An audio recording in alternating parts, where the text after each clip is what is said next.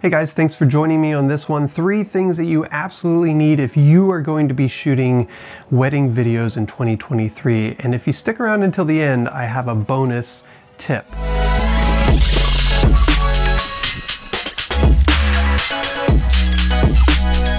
Also, if this is helpful to you or you just enjoy the content, go ahead and subscribe, like it, all of those things, but let's get right into it.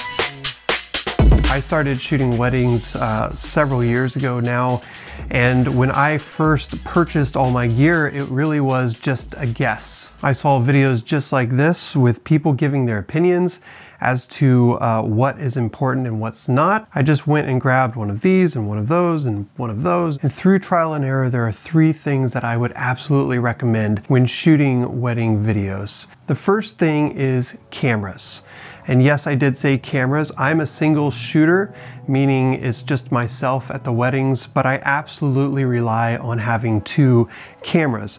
Now, I'm not going to tell you which camera to get. I think you need to do that research and figure out what works best for you and your style and how you want your video to look. However, whatever camera that you do decide on, make sure that your secondary camera matches that camera. When I first started, I had 2 cameras, a nicer one and then one that wasn't so nice.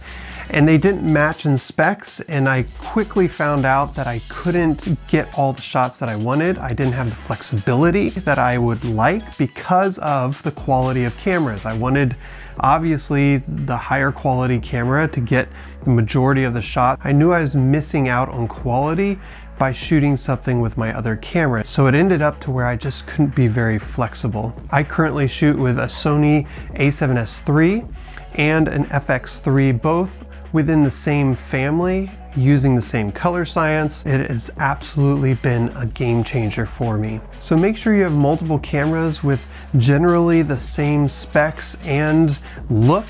That way you don't miss any shot and you have greater flexibility while shooting your wedding.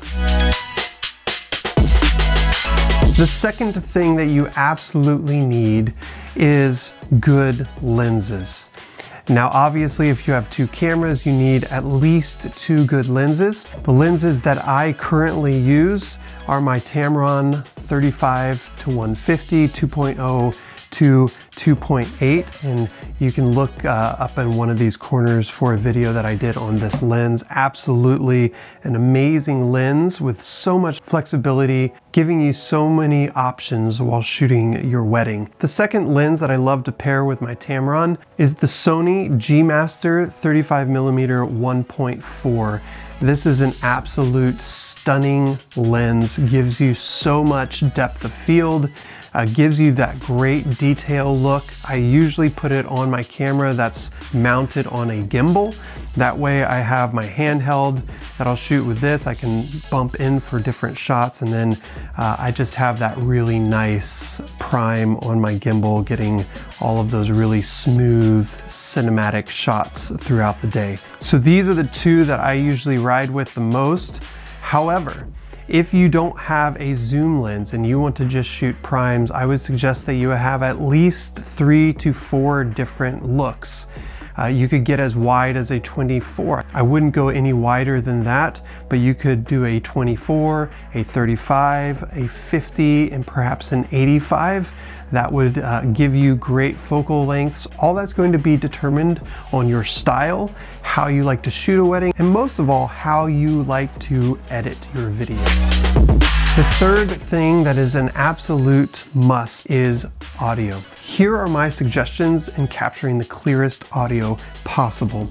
First, I use the Tascam X8. It has float bit technology. I don't know all the ins and outs, but what I do know, it will take a line in, perhaps from the DJ's audio system. You can go straight from his board into the Tascam X8 and use the float technology so that it never clips, which is an amazing thing. I've done a couple of weddings where it got really close. There was a couple of times where the audio was almost unusable because it was clipping out. I thought I had a good setting, and then someone gets on the mic and they get right up in here. This gives you a peace of mind that you're capturing the clearest audio and that it will never clip. It's salvageable. You bring the gain down in post. Aside from my Tascam X8, I also use in tandem the DR1011s. These are body packs with specific microphones that I place on the groom, on the officiant, and on the bride. They are an all-in-one device, meaning they aren't wireless back to the camera. They record all the audio on board, on SD cards, and you have to sync in post. I'm blown away whenever I get the audio off of these and match it to my video, how clear and how focused the audio is. You will want to use these for all of the events that you're capturing on a wedding day, not only the ceremony, but all of the first looks, all of the behind the scenes activities, if possible. Clear audio and audio from the day that you can use is just going to enhance your video.